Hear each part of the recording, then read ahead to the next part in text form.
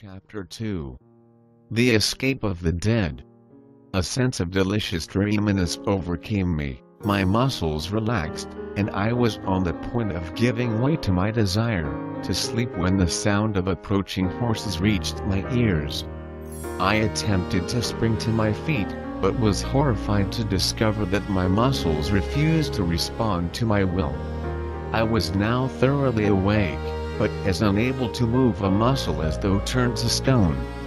It was then, for the first time, that I noticed a slight vapor filling the cave. It was extremely tenuous and only noticeable against the opening which led to daylight. There also came to my nostrils a faintly pungent odor, and I could only assume that I had been overcome by some poisonous gas, but why I should retain my mental faculties, and yet be unable to move I could not fathom. I lay facing the opening of the cave, and where I could see the short stretch of trail, which lay between the cave and the turn of the cliff around which the trail led. The noise of the approaching horses had ceased, and I judged the Indians were creeping stealthily upon me along the little ledge, which led to my living tomb. I remember that I hoped they would make short work of me, as I did not particularly relish the thought of the innumerable things they might do to me if the spirit prompted them. I had not long to wait, before a stealthy sound apprised me of their nearness, and then a war-bonted, paint-streaked face was thrust cautiously around the shoulder of the cliff, and savage eyes looked into mine. That he could see me in the dim light of the cave I was sure, for the early morning sun was falling full upon me through the opening.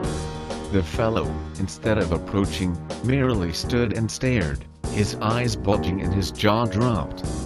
And then another savage face appeared, and a third and fourth and fifth, craning their necks over the shoulders of their fellows, whom they could not pass upon the narrow ledge. Each face was the picture of awe and fear, but for what reason I did not know, nor did I learn until 10 years later. That there were still other braves behind, those who regarded me, was apparent from the fact that the leaders passed back whispered word to those behind them. Suddenly a low but distinct moaning sound issued from the recesses of the cave behind me, and, as it reached the ears of the Indians, they turned and fled in terror, panic-stricken. So frantic were their efforts to escape from the unseen thing behind me, that one of the braves was hurled headlong from the cliff to the rocks below. Their wild cries echoed in the sound which had frightened them was not repeated, but it had been sufficient, as it was to start me speculating on the possible horror which lurked in the shadows at my back. Fear is a relative term, and so I can only measure my feelings at that time by what I had experienced in previous positions of danger and by those that I have passed through since, but I can say without shame that if the sensations I endured during the next few minutes were fear, then may God help the coward, for cowardice is of a surety its own punishment. To be held paralyzed, with one's back towards some horrible and unknown danger from the very sound of which the ferocious Apache warriors turn in wild stampede, as a flock of sheep would madly flee from a pack of wolves, seems to me the last word in fearsome predicament for a man who had ever been used to fighting for his life with all the energy of a powerful physique. Several times I thought I heard faint sounds behind me as of somebody moving cautiously, but eventually even these ceased, and I was left to the contemplation of my position without interruption. I could but vaguely conjecture the cause of my paralysis, and my only hope lay in that it might pass off as suddenly as it had fallen upon me in the afternoon. My horse, which had been standing with dragging rein before the cave, started slowly down the trail, evidently in search of food and water, and I was left alone with my mysterious unknown companion and the dead body of my friend, which lay just within my range of vision upon the ledge, where I had placed it in the early morning. From then until possibly midnight all was silence, the silence of the dead, Then, suddenly, the awful moan of the morning broke upon my startled ears, and there came again from the black shadows the sound of a moving thing, and a faint rustling as of dead leaves. The shock to my already overstrained nervous system was terrible in the extreme, and with a superhuman effort I strove to break my awful bonds. It was an effort of the mind, of the will, of the nerves, not muscular, for I could not move even so much as my little finger, but none the less mighty for all that. And then something gave. There was a momentary feeling of nausea, a sharp click, as of the snapping of a steel wire, and I stood with my back against the wall of the cave facing my unknown foe. And then the moonlight flooded the cave, and there before me lay my own body, as it had been lying all these hours, with the eyes staring toward the open ledge and the hands resting limply upon the ground.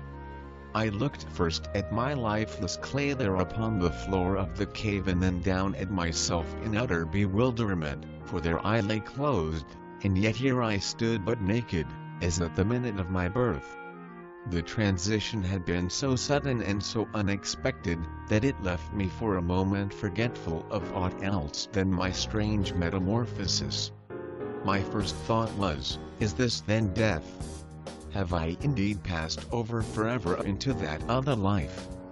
But I could not well believe this, as I could feel my heart pounding against my ribs from the exertion of my efforts to release myself from the anesthesis which had held me. My breath was coming in quick, short gasps, cold sweat stood out from every pore of my body, and the ancient experiment of pinching revealed the fact that I was anything other than a wraith. Again was I suddenly recalled to my immediate surroundings by a repetition of the weird moan from the depths of the cave.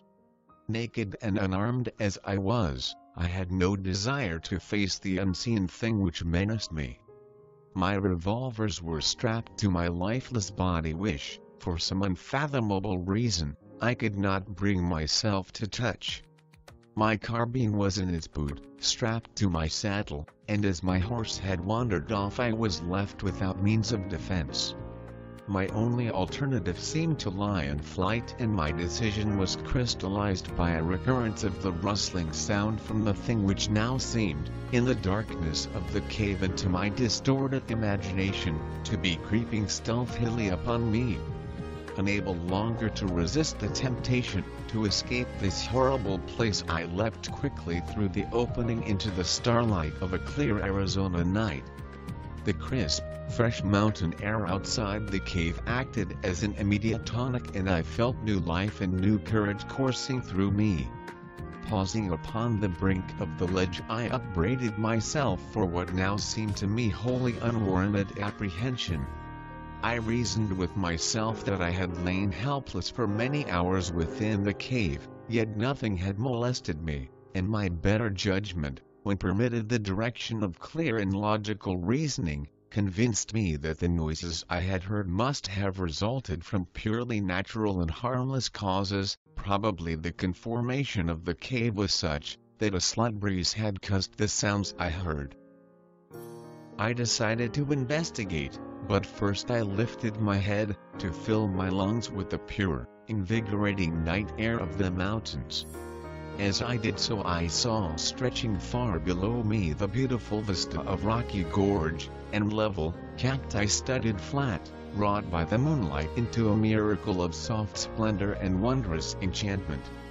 Few Western wonders are more inspiring than the beauties of an Arizona moonlit landscape, the silvered mountains in the distance, the strange lights and shadows upon Hogback and Arroyo, and the grotesque details of the stiff, yet beautiful cacti form a picture at once enchanting and inspiring, as though one were catching for the first time a glimpse of some dead and forgotten world. So different is it from the aspect of any other spot upon our earth.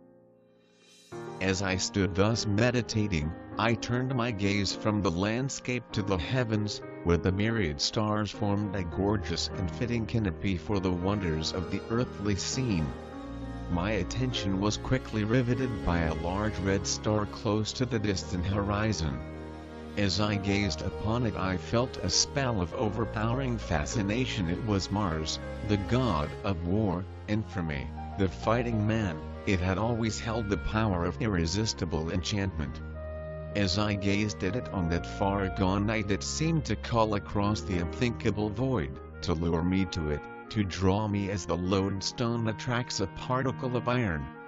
My longing was beyond the power of opposition. I closed my eyes, stretched out my arms toward the god of my vocation, and felt myself drawn with the suddenness of thought through the trackless immensity of space. There was an instant of extreme cold and utter darkness,